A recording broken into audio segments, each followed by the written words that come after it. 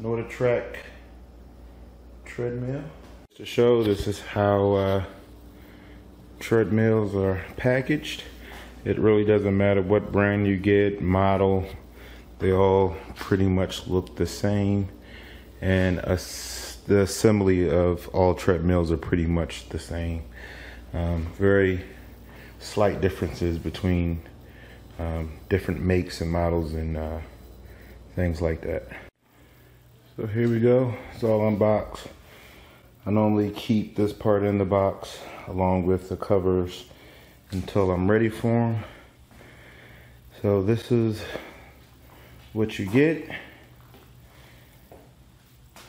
and these are the assembly parts here and what's in the box, the console. And first step, feeding the wire through the upright. That's so you can connect it to the console. Next, you want to ground it here. Sometimes, and most of them, there's a screw here already. You just remove that screw. It's a throwaway screw is what I call them. It's just for doing the packaging and the shipping that they put screws in that hole. So on some of these treadmills, there are screws that will be left over because there are screws you're taking out and put in the screws that's in the hardware package. Then you connect the base. I normally just hand tighten these first to get them into the thread.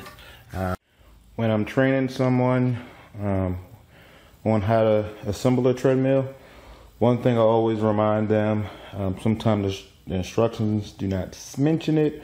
What's easy to look over are these covers to go here to cover up those screws. If you forget to do this part and end up getting half the machine, the treadmill put together, you have to take a lot of parts apart to put these on. So what I normally always tell my guys is, after they do that, do this part, check the box to make sure they have these covers, and make sure they get those on first before moving any further.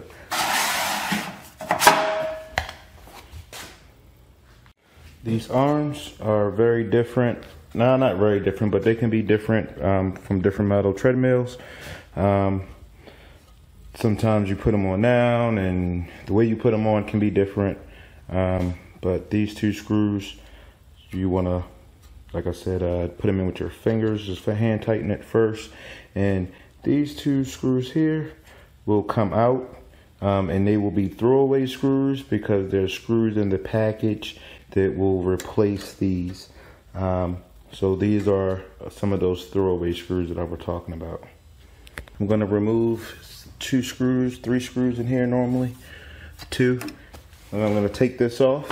This is going to go here, and it's going to screw in here and here with 2 new screws. That's the place where those throwaway screws were. There you go. That's now connected. And I always tell my guys when I'm training, if you're using power tools, when you're putting these 2 screws in, do not go crazy with it and over tighten. This will crack and break. So you don't want to go crazy with it if you're using power tools to tighten these screws up. Now we're going to add the trays to the console. And again, do not over tighten these screws. Take your time. You don't have to go crazy with it. If you over tighten them, you could break the plastic or damage the plastic. So the trays are in. So now I'm going to connect this to here. Then I'll be able to attach the screws back here, attach here, here, hook this cable up here to here, and last thing I'll be doing will be connecting this hydraulic to the bottom, and done. Okay, I'm all done, but the customer's still not home yet. So this is an NordicTrack T 6.5S. Like I said, the customer's not home yet. That is another example of why this service is needed and how the service can help you out. Customers still coming home from work, and they come home to an assembled treadmill. You don't have to worry about assembling a treadmill. They can come home and work out if they want instead of assembling it. So you got your hydraulic here. Just want to push up a little bit. Foot here. Let it come down to about that part, then you can remove your foot. And nice smooth drop.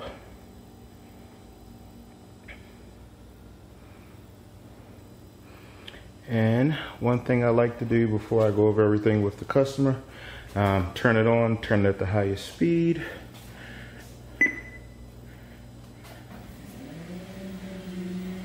So we look good there. And the reason why I say turn it on to the highest speed, that's what I find is when you get the most movement in the belt.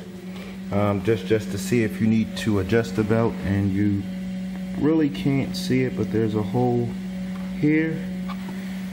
There's one on this side to adjust the roller here if you need to for the belt. So I'm going to turn it up to the highest speed to see if we get any rubbing.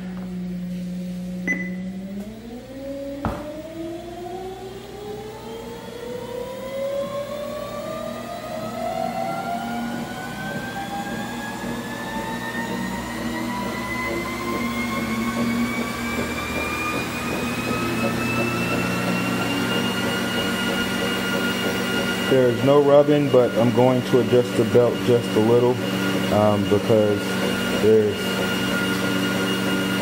big gap here, no gap over there. So I'm going to adjust the belt just a little bit.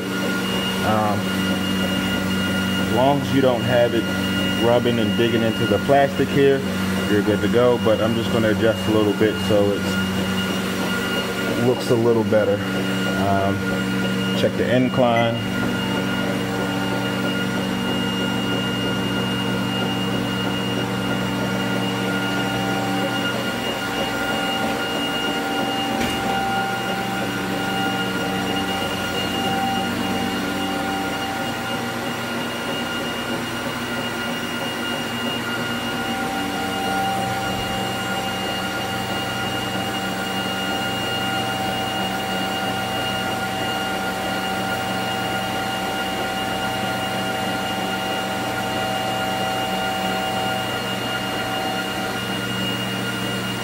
And the last thing I like to check is the safety switch.